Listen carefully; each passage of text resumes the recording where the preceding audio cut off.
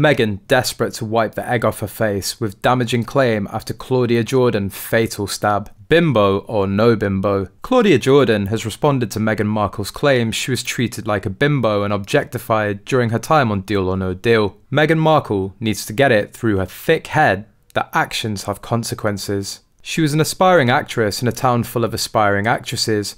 Getting a chance to appear on a show like this is known as an opportunity, a first rung on the ladder. She was bloody lucky to get the chance. She's 100% digging this hole for herself, and it's a true joy to watch.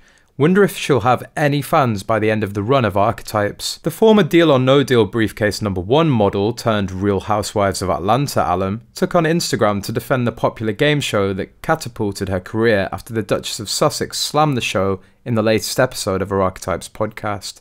Now Meghan, Jordan started the rant posted on her Instagram story. For clarity, yes, get a modelling gig on the game show isn't necessarily about your intellect, but every show the executive producers picked 5 models with the most outgoing and fun personalities to place mics on who they knew would engage with the contestants. Jordan, who appeared on the show alongside Markle for some time, directly denied Markle's claims that the show treated the women like bimbos, a word that Markle dissects with Paris Hilton in the podcast episode that was released on Tuesday. Deal or No Deal never treated us like bimbos. We got so many opportunities because of that show. Fremantle and at NBC, Jordan insisted. That's the kind of opportunity that is what you make it. If you just show up and don't engage, then you'll check and not get much out of it. But if you show up and seize your moments, then there's no limits to what you can do with the opportunity. Jordan went on to share how starring on the game show from 2005 to 2009 helped her further her career with other television spots and media exposure. I actually enjoyed my experience working on Deal or No Deal, she said. It was a step on the ladder I've been ascending on for 25 years that paid all of my bills, put me in front of 13 million people, and led me to getting on Celebrity Apprentice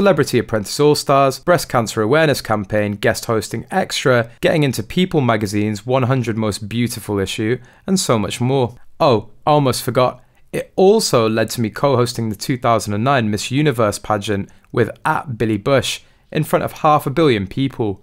Not too shabby for a bimbo. The model and media personality was sure to clarify that she wasn't slamming Markle specifically, but wanted to defend the show and those who worked on it. This isn't an attack on Meghan, because Lord knows I've been defending this woman in the media for years, and I still will, but I just didn't want any misunderstanding about the climate and environment on the Deal or No Deal set. And I'm especially protective of @Howie Mandel, who was nothing but kind and respectful to all 26 of us, Jordan concluded. It comes after Meghan Markle has recalled her days as a briefcase girl when she appeared on Deal or No Deal. Between 2006 and 2007, Markle worked on 34 episodes of the US version of the game show on NBC. There was a very cookie-cutter idea of what we should look like, she said in a new podcast. It was solely about beauty and not necessarily about brains. I ended up quitting the show, said Markle. I was thankful for the job, but not the way it made me feel, which was not smart.